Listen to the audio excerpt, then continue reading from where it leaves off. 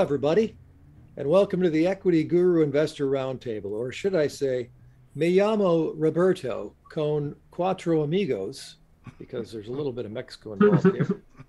Con mis cuatro amigos. Galen down there in the basement, making whiskey. Oh, yeah. Chris Perry, the guru, up in the far corner, drinking whiskey. And straight up is Vishal, waiting to drink whiskey. Poor bastard. All right, let's get started. We're talking about silver. Silver, Canada Silver Cobalt, CCW on the Venture Exchange. That rolls off the tongue, CCW. MAG Silver, which oddly enough, the symbol on the Toronto Exchange. Take a guess. Go ahead. MAG. MAG, that is correct. MAG. Silver Grail Resources, SVG. That does not roll off the tongue, but you might want to invest anyway. And then Endeavour Silver, EDR on the Toronto Exchange. Mr. Galen? Yep. You love ingots and having ingots to polish in your closet. I do. Just call me Scrooge McDuck. So you go first. All right, here we go. All right, so silver is becoming quite the trend right now, as it should have been and always has been, but it's been covered up by JP Morgan, but screw those guys. All right, basically the total global silver supply we're looking at, it's probably about 976 million ounces. Our production is around 784, but our demand is about 896.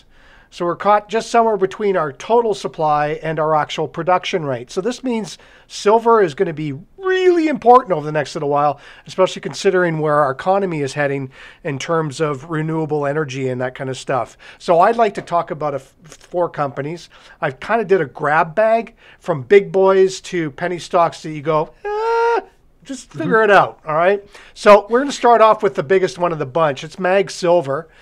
They've got production going on in Utah and also in Mexico. They've got in Juanicipio in Zacatecas, Mexico. They've got a 44% interest. This is their flagship. They're in a JV with a really large miner called Frenillo PLC. It's a district scale project. It's only been 5% explored, but hey, it's high-grade epithermal silver, and they're in the midst of commissioning a 4,000 ton per day production plant or processing plant, and the mine itself is intended to have like a 19-year life. So this is actually pretty good coming up. I just got to say, this company makes silver. It's very popular in the silver community. We've been talking about this company for 2 years because it's literally the highest grade silver, and it's a primary silver miner, which I think it's very important because a lot of the silver miners are obviously byproduct from gold or copper, whereas this mine is a primary silver miner, which is already rare and very high grade, which we haven't seen high grade like this for quite some time.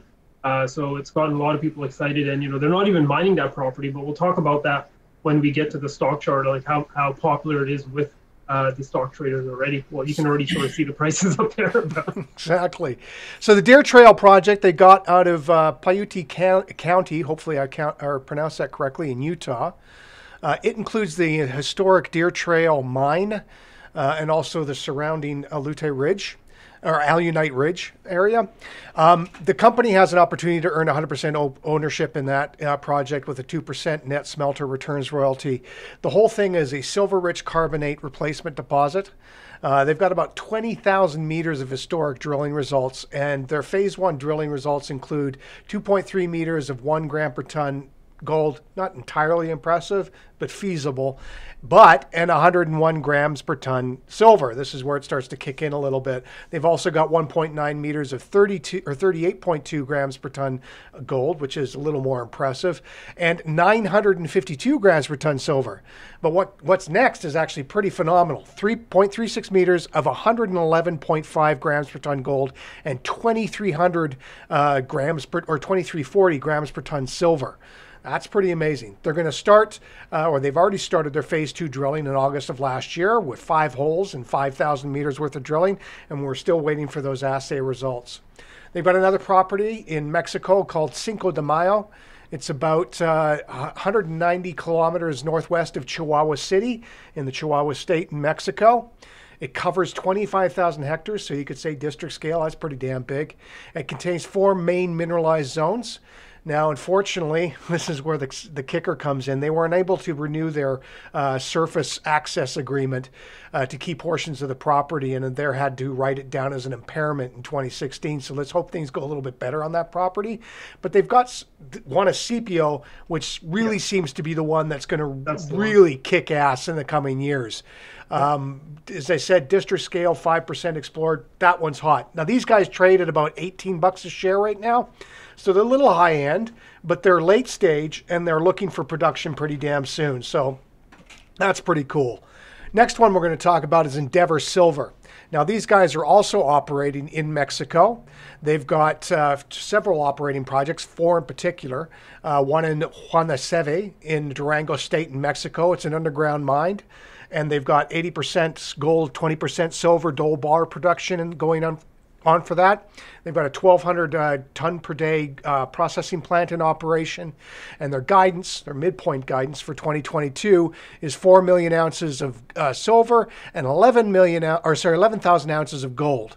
The silver grade in 2021 was 370 grams per ton silver, and also, well, not so impressive, but 1.09 gram per ton gold. Bolanitos is also in Guanajuato State in Mexico. It's an underground mine. Again, 80-20 gold and silver, but it's concentrate production. They currently are processing approximately 1,200, but they have a higher capacity. That's tons per day.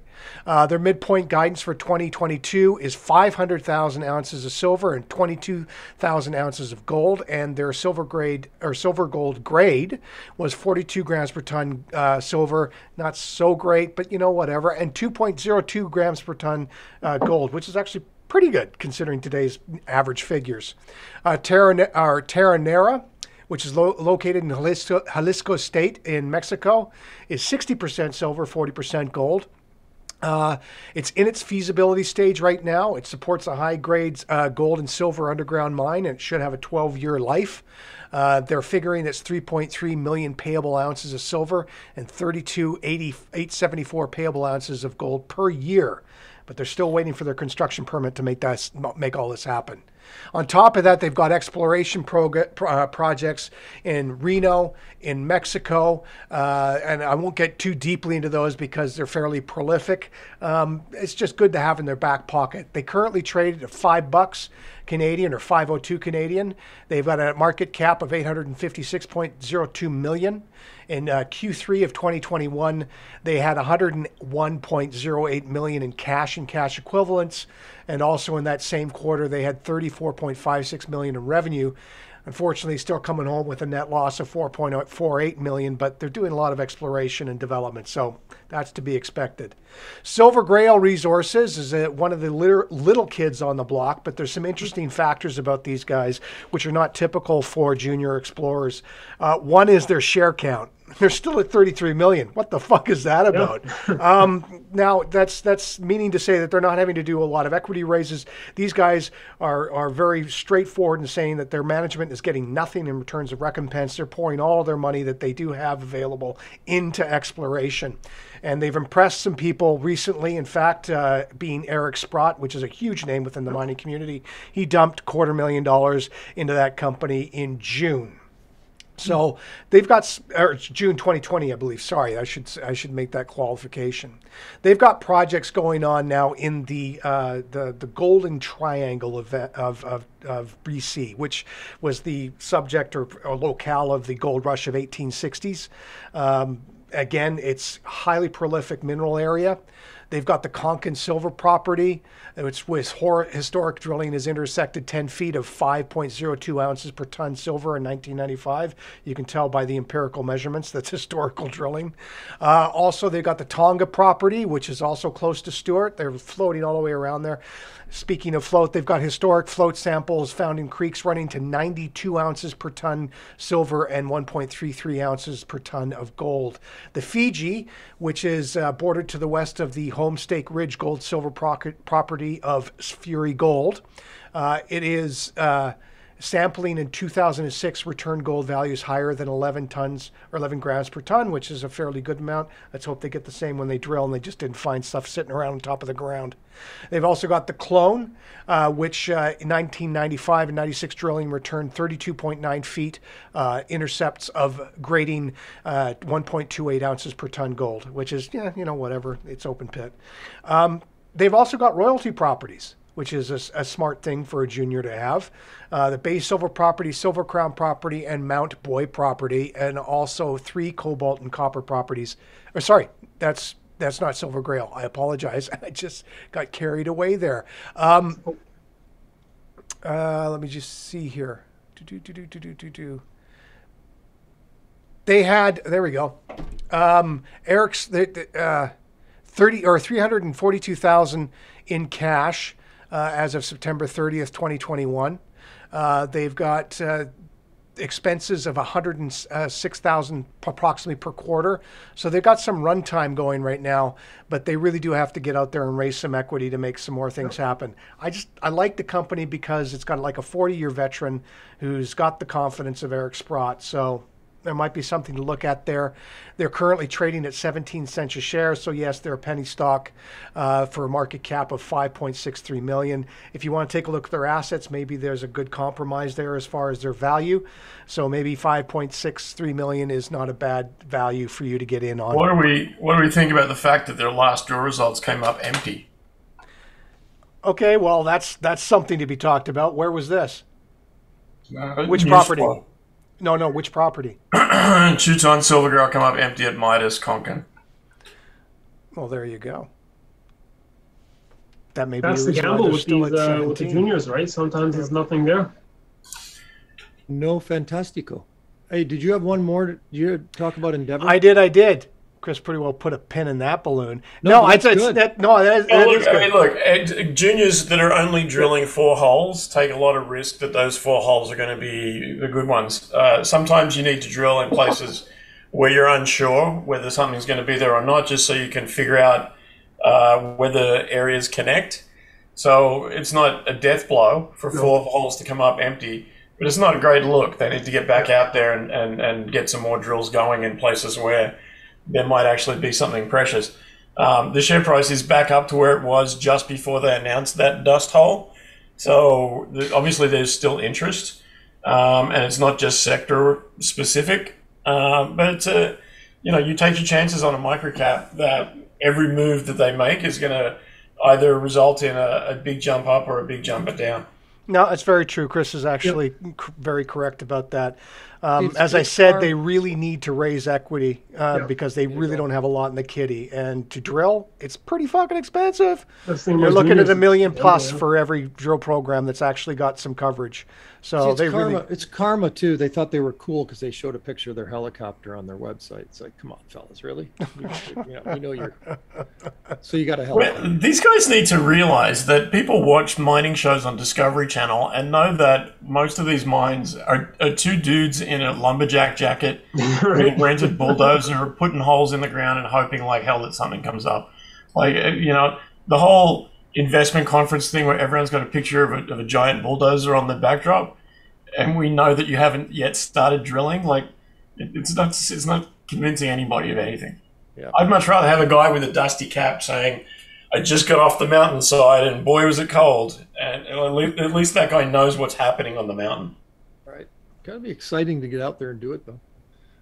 Do the quickie on the Endeavour, and then we'll roll around. It's actually what we've got finishing it off is Canada Silver Cobalt, which is another small one operating out of Canada. We'll see. There you go. Their Castle property is their flagship property. It's located 85 kilometers northwest of the historic Cobalt Silver Mining Camp. It has 19 claims, 34 leases, and 2 licenses in 2,800 hectares, or 2,815 hectares, if you want to be exact. The historic production of the Castle mine produced 292.69 million grams of silver between 1917 and 1989, and 376 and 53 pounds of cobalt between 1951 and 1966. The company just recently intersected, now this is pretty crazy, 6,188.3 grams per ton silver and 74.67 grams per ton gold equivalent, at Castle East. And they announced that on January 24th. They're still expecting more results. They hope to have them by the end of first quarter 2022. They've also got the Beaver property in northeastern Ontario. It's near Cobalt, oddly enough. It's one single patented 20-acre mining claim, includes both surface and mineral rights. The Beaver Consolidated Mines produce 221 tons, or tones, however you want to pronounce the Canadian version of that, silver from the Beaver property between 1907 and 1940. They also have the Violet property, which historically produced 291,000 ounces of silver from 1919 to 1925, and it has 5 known veins ready for exploration. The company itself... What are the role of the beavers in the actual process? They gnaw the trees, get them out of the way so they can get the drills in. Okay. Makes sense. It's an interesting relationship. It's logical. It's very bizarre how they make it happen. But they don't have a lot of money because they're paying all these beavers. They've got 25,000 in cash as of September 20. But during that same period, this, I guess, goes to show that they're putting money into the ground. They had 1.63 million in capex involved in their exploration. Now, they did just close 3.4 million in private placement flow through shares on December 21st last year. And they're currently trading at 20 cents per share for a market cap of 32.69. Now, Chris might say that this is probably your better choice if you're probably taking a look between Silver Grail and Canada Silver Cobalt. And I'd probably have to agree with them there. They're not very smart if they're actually paying the beavers. I don't know if they realize that they don't have to. Beavers got it going on, man. They got lawyers. If you've ever been to PDAC, you know that there are plenty of mining guys paying for beaver. Look, Canada Silver Cobalt Works is a former client of ours. If you bought in when we told you to, you're up 200% on your money, so congratulations on that. It was run by a guy called Frank Basser, who is as old school a mining guy as you could probably meet. Guaranteed if you meet him in a bar, you're going to be leaving the bar before he does. But this company's had more names than someone trying to escape their ex-wife. It was Canada Silver, then it was Canada Cobalt, then it was Canada Cobalt Works, then it was Canada Silver Cobalt Works. I feel like if unobtainium goes through a bit of a commodities run, they'll add that to it as well. The property that they have out there in cobalt actually is pretty heavy with a whole bunch of different metals, which is why they kind of change with the economic winds. And the town of Cobalt, realistically, if they could get the people off it, it'd be a much more profitable place to do business, because under the town is where all the metal's at. There's apparently drills going in behind the hockey arena last time I talked to them. So it's an interesting play, but it's an old school Canadian grafting, dig, raise kind of deal. And short of one of those silver or cobalt going for a real run as a sector, they're generally beset by struggles of raising money or enough money to make an impact on the market. That said, over a long period, company's done well. Every year it's done better than over the last 3. And so anyone who's put money into it has been doing okay. MAG and Endeavour, these are big boy companies that just churn cash, right? They make money, they pull stuff out of the ground, they produce. But if you look at the share charts, man, they're as liquid, as volatile as the juniors. Especially if you're looking at MAG, man, that stock chart in the last few months is helter-skelter. If you went to Six Flags and you saw a roller coaster that looked like that stock chart, you wouldn't get on it. And so for the big boys to be having those sorts of volatility dramas tells you that the sector as a whole is having the same. The little guys, they'll live and die in one news release, but the big guys, it really comes down to, are people buying silver, are people not buying silver? And people right now, on an industrial level, are buying a lot of silver. It's sort of prized itself away from just being a smaller version of gold and repeating everything that gold does. There's a lot of silver used in solar panels. There's a lot used in renewables. And so as those industries start to really pick up steam, there's going to be increased demand for silver. Also, if we end up at war with Russia, which seems like it could happen, silver doesn't get hurt when the military starts to wind up. So if you like silver as a sector and you can deal with the daily freak out of whether Endeavour is at $7.50 or $5, lock it in and just wait and see. These aren't companies that are going to run out of money anytime soon. It's a question of whether they make X dollars in revenue or Y dollars in revenue. And it's never going to be minus X.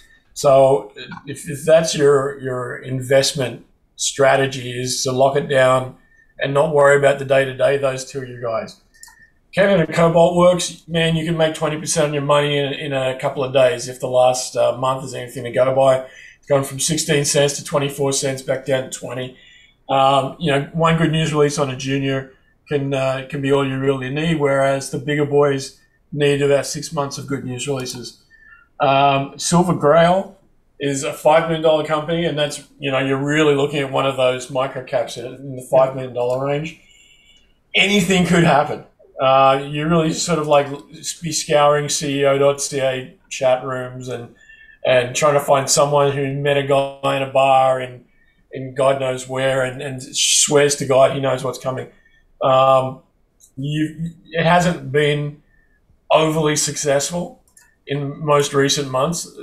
Anytime a company, a mining company, has to put out a "we came up empty" news release, that sits on your record for a good year. People are going to find that, even if they're looking at a list of 30 news releases, their eye will find those words. So that's a tough one to come up against. If they can go get more drilling done, or they can bring in more partners, or they can sell off a property, then by all means. But if you look back into halfway through last year, their plans were to go drilling in Tonga and Fiji and all sorts of things. And right now, I think they really want to focus in on one place where they can get some good news. So of the four, my investment strategy would be Canada Cobalt, Silver, Plutonium, Gasoline Works, with a little bit of intro. And the others, man, they're just going to do what they do. Like I'm not the sort of guy that just votes for a sector and that's it. Because if you'd have said 5 years ago, what can I put money into sector-wise that I'm guaranteed I'm going to make money on, you'd have said gasoline, right? Oil and gas would have been where you put your money. The richest companies in the world were oil and gas companies 5 years ago, not anymore. And in the last 5 years, we've had so many swings in so many sectors that there's not one thing that you could have just put your money in and left it, and you'd have been better off than keeping your daily watch. So if I'm going for the dailies, if I'm looking for opportunities, I think CCW out of those four. Michelle, chart activity. And yeah, for sure. Decide where we're going. Yeah, I just want to, like Chris mentioned, the volatility, and I think that's actually really important to mention because there's a whole thing called, Wall Street Bet Silver now, and a lot of the people there are surprised at how volatile silver is. Like silver, I would say it's not exactly like the cryptos, but it's a very volatile metal, especially the futures or the CFDs. You trade that. If gold moves up 2% in a day, silver will be up maybe 4%, right? But the other case also, right? So if gold's down 2%, silver could be down 4%. So it is a very volatile metal, and it's not for everyone, right? To trade the CFDs or the futures, and you will see obviously a lot of silver juniors and miners get impacted with that volatility.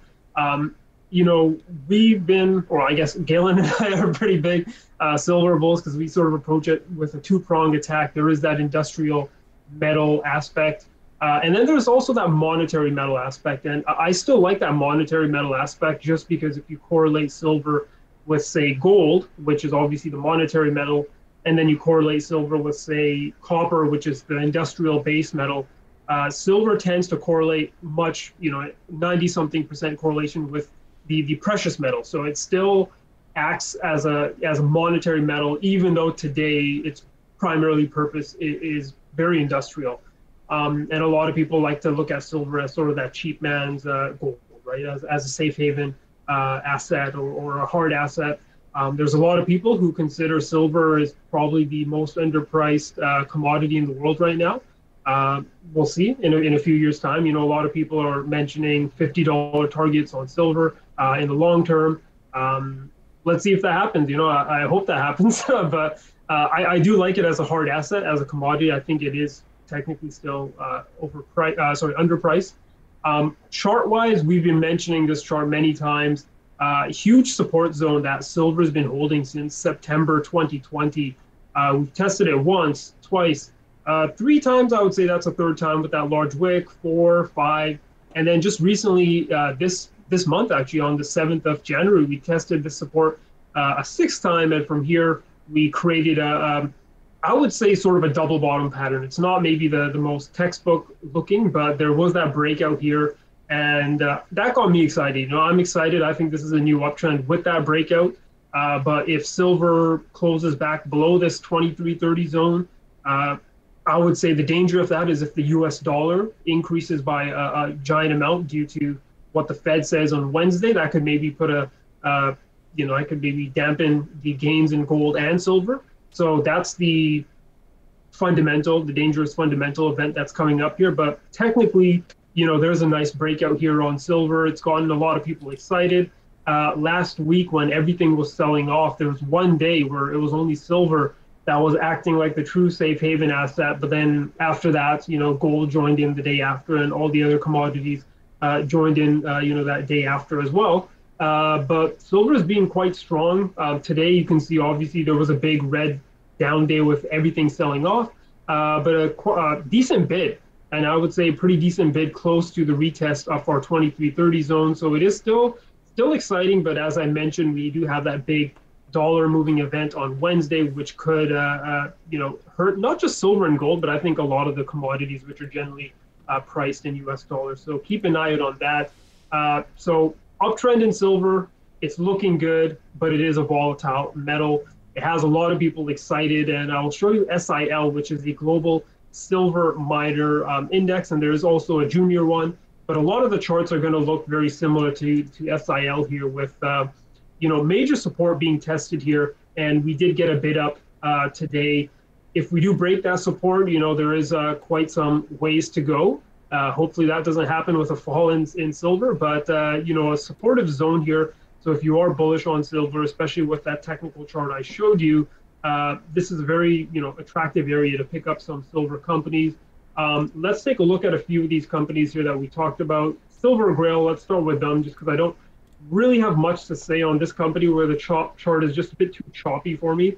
Not thinly traded compared to everything else, but I guess technically you could be drawing some sort of flag here, and it there is some moves here up and down without much volume that you sort of got to be worried about. But as Chris said, one good headline can send this thing going and get the volume in there. And I'm sort of interested because as Galen mentioned, Eric Sprott is behind this as well. So obviously he does his due diligence.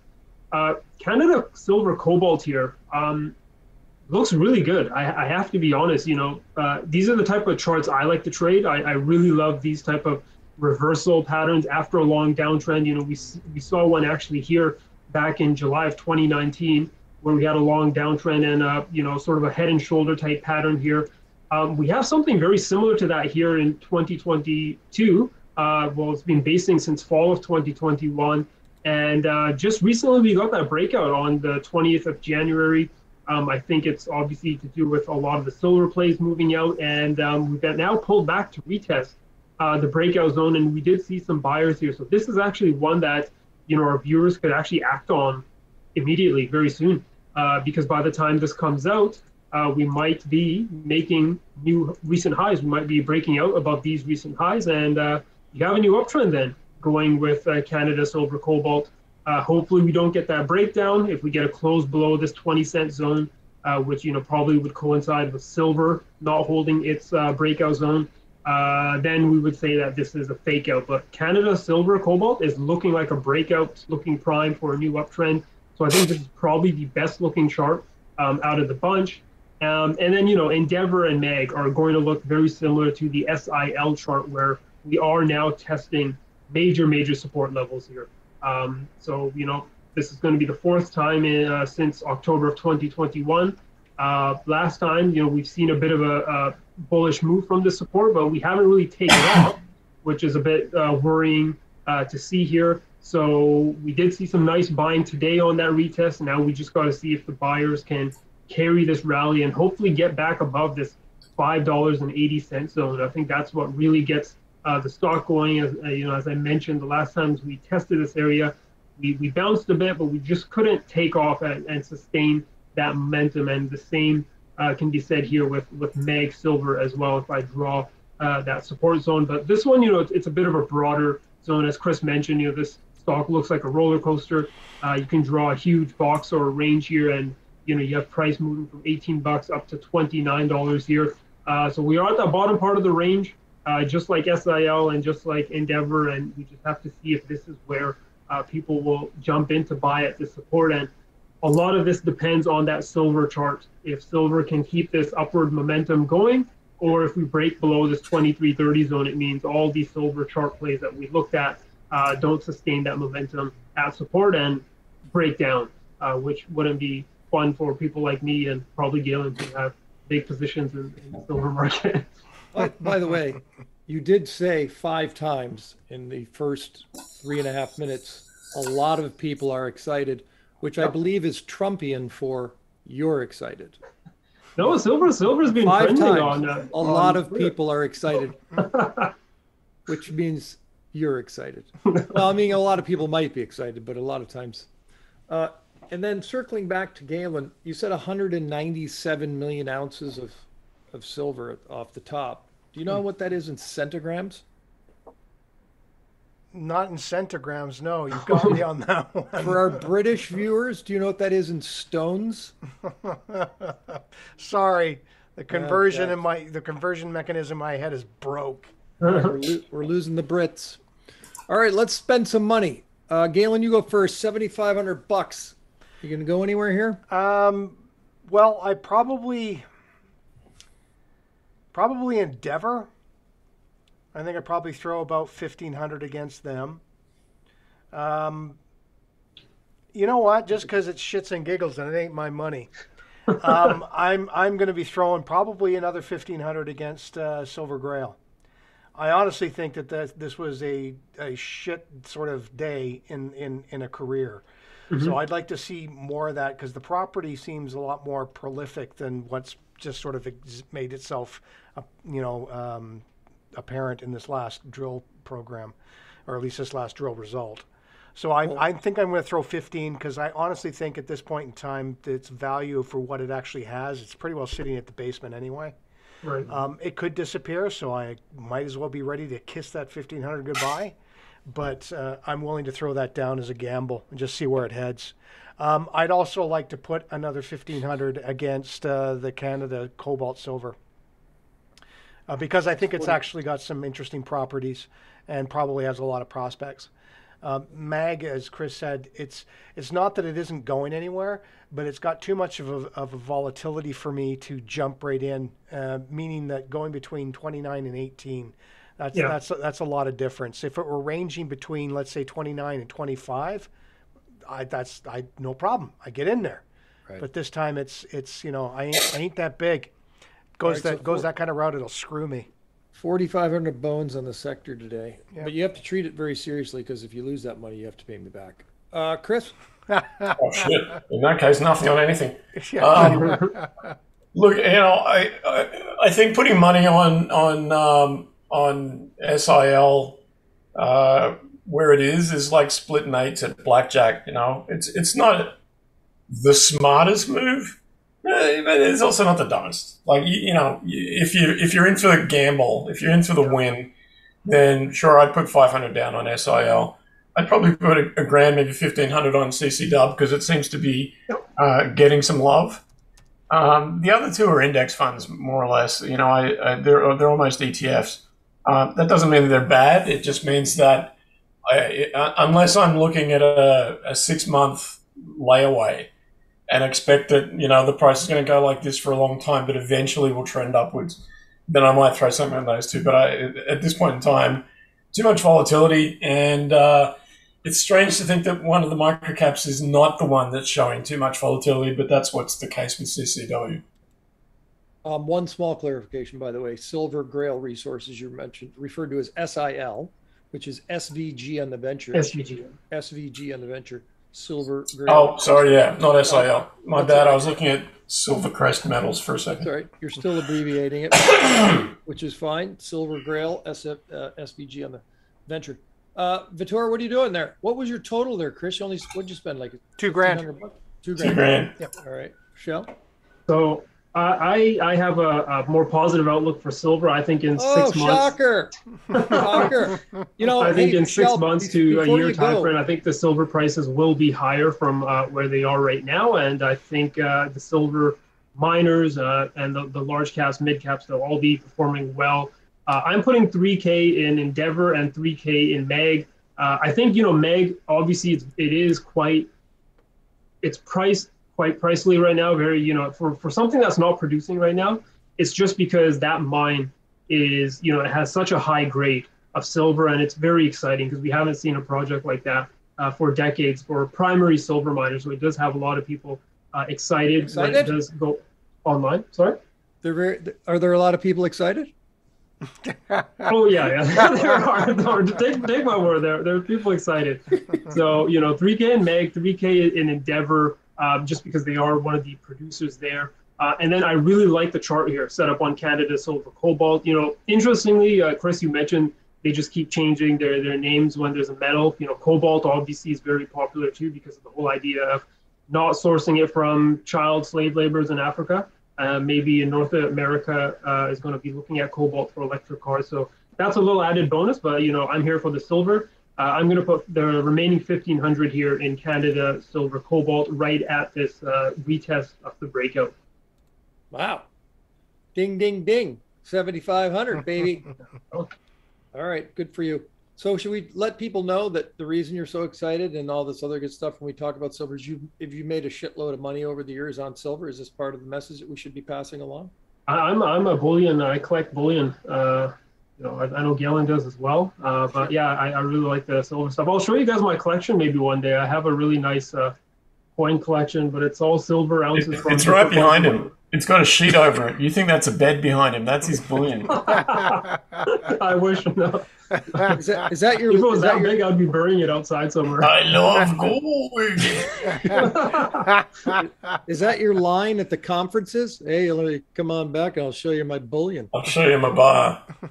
You know, interesting it was because we were actually mentioning that to some of the silver companies. Like, we'll come down to you guys' office and I'll bring my little suitcase and you guys can nerd out on silver because you guys know the silver guys, they're really passionate. They're just like the crypto guys.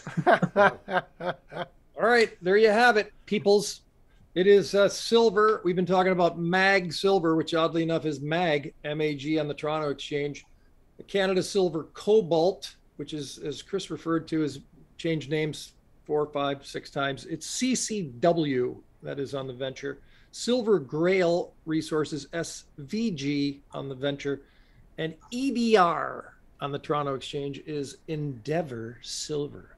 If you endeavor to invest, make sure you do your own research, do your own homework and all that good stuff, because we can't guarantee a damn thing. Even though these guys are smart, we still can't guarantee anything. You have to do your own homework. Please do your own research. Past performance does not guarantee future results. What I can guarantee you is we'll see you on the next Equity Guru Investor Roundtable.